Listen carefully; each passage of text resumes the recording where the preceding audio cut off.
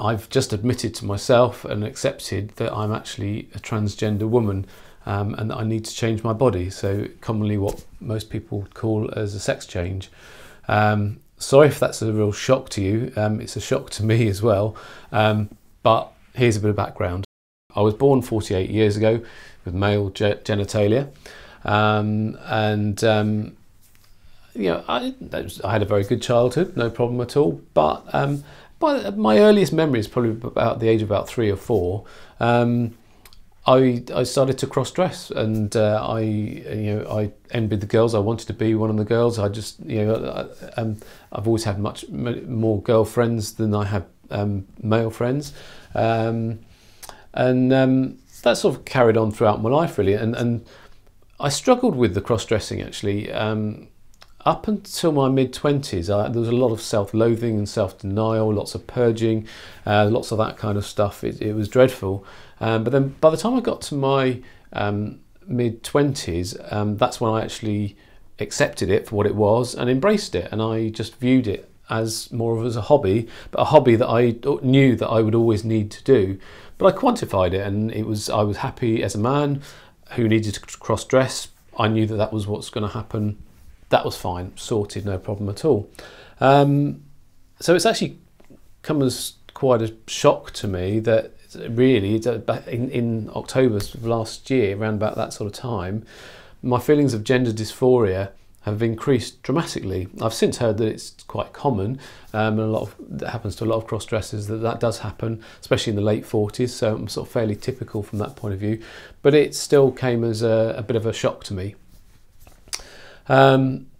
So these feelings just increased so much that around, at the end of last year, I just didn't know what gender I was at all, and I've just been in complete turmoil about it. So much so that I went to see a therapist about it, a counsellor who had got a lot of experience with gender issues, and I had 4 sessions with her. Just went straight in there. She said that a lot of her clients, they'll talk about the weather and all sorts of stuff, but I was just like straight in there. I was just ready to burst. I was just spilt. Anyway, by those 4, at the end of the 4 sessions, that was a natural break just before Christmas. But I felt I got as far as I could with her, and at that point, I felt that I was gender fluid. However, I now, looking back on it, realised that was a mistake, because it was. There was nothing fluid about it, but also I think it was all my fears of the effect it would have on my marriage and family and everything, and my business, just holding me back and just stopping me from being who I really am. So the next thing I did, I got a book. It was a self-help book. It was basically a workbook by a gender therapist in the States, and it's basically psychotherapy in a book. So you just work all the way through it.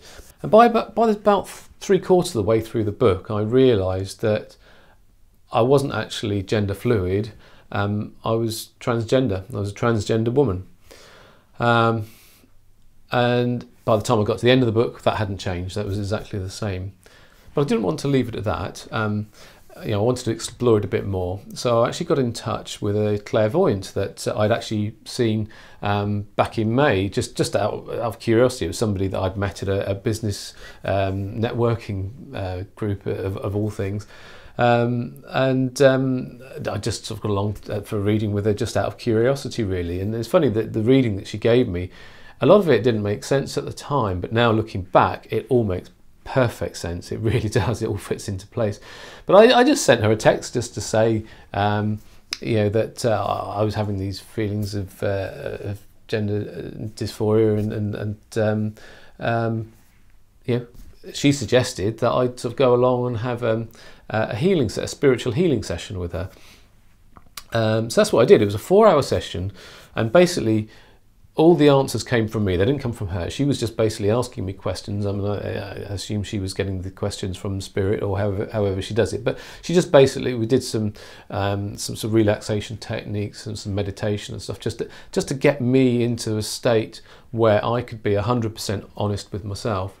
And it was in that session that I was 100% honest with myself, and it was then when I admitted to myself that I'm actually a transgender woman and that I do need to change my body.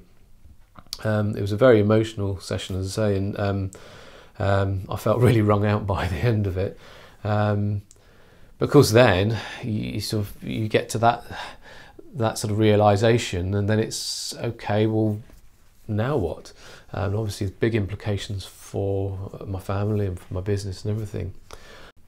So what I decided to do is, instead of just sort of hiding away for 5 years while I transition and then come back as female, my transition is going to be very public, very bold and very out there. So I'm really excited about what's to come and my new life as the woman that I've always been, but I've never been allowed to show. There's lots going to be happening. There's lots of good stuff that's going to be happening, and I hope that you can be happy with me.